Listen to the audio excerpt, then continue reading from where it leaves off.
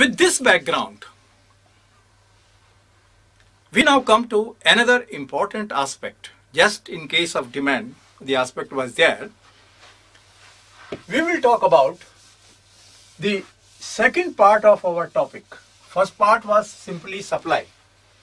Second part of our topic, that is price elasticity of supply. I will use the symbol ES for this. Price elasticity of supply. Meaning is the same as was in case of demand. The meaning is degree of response to change in supply due to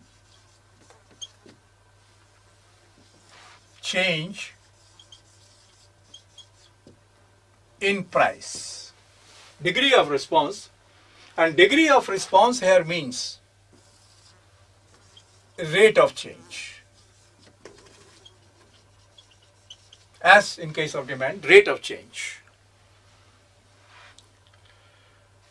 And the rate of change simply means percentage change in supply divided by percentage change in price. That is the meaning of price elasticity of demand we study. In case of this, we will study two methods of measuring price elasticity of supply. Let us come to these methods. Methods of measurement.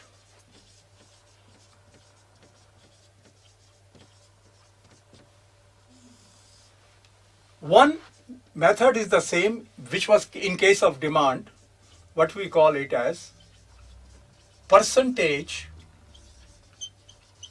change method. Percentage change method. In case of demand, we have derived that method. We need not go into again and again. We derive in the same manner as in case of demand. You can read it from there. But method remains the same. P upon Q into delta Q upon delta P. The method remains the same as was in case of demand. Only difference is, in case of demand, the result was carrying minus sign. The result was carrying minus sign because there is inverse relation between price and demand. But in this case, the result will carry plus sign because we have assumed that when price falls, supply also falls. When price rises, supply also rises. So there is a direct relation. There is a direct relation between price and supply. Now, if price falls, delta P will be minus, delta Q will be minus, and minus minus cancel out.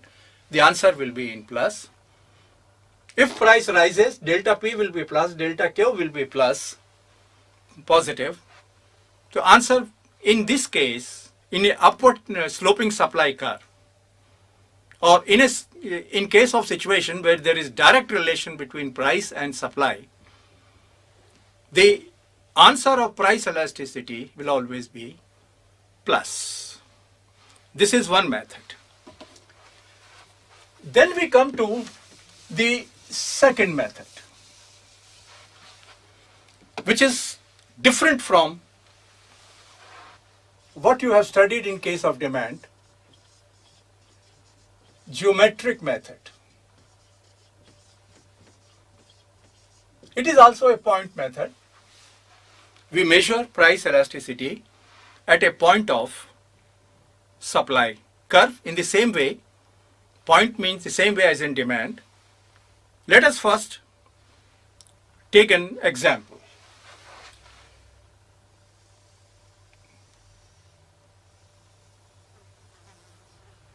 Suppose this is the supply curve and we want to find price elasticity at this point. Let this point be A.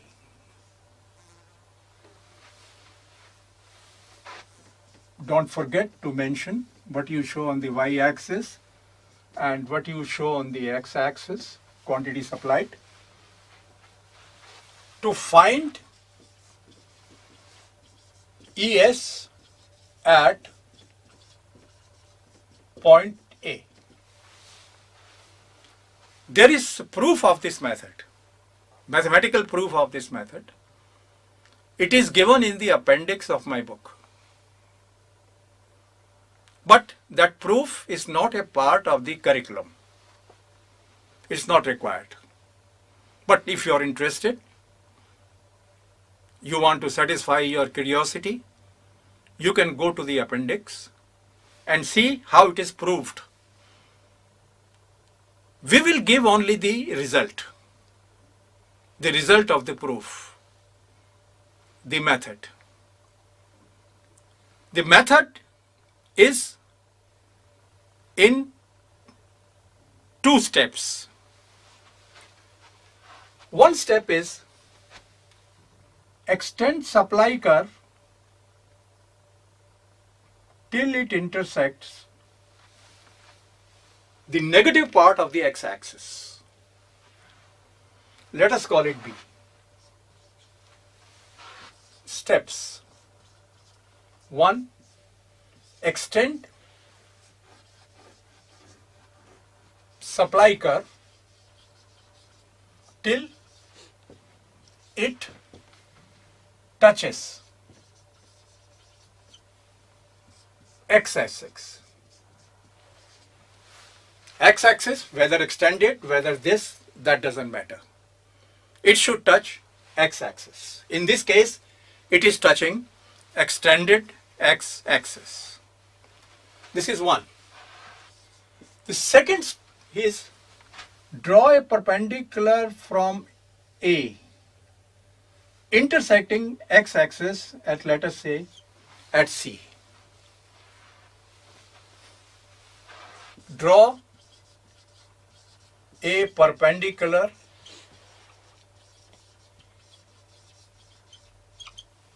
at A intersecting, we can use the touching or intersecting, it means the same thing, x-axis at C. These are the 2 steps which we have to take. हमने perpendicular लिया A से और supply curve को extend किया. Then after taking these 2 steps, the method is that elasticity of supply at A, remember, it refers to only A. If you change the point here, elasticity of supply will change. This is taken as equal to BC upon OC. BC upon OC. अब इसको generalized करें. How to generalized, मैंने तो लिख तो दिया. What is BC? It is a distance between supply curve intercept and perpendicular intercept. Distance between supply curve intercept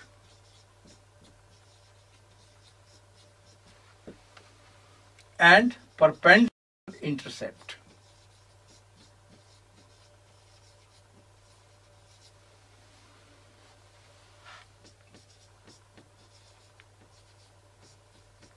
Which is equal to supply curve intercept is at B, perpendicular intercept is at C. The difference between the two is BC. So this is the numerator. the denominator is distance between origin means this, and perpendicular intercept,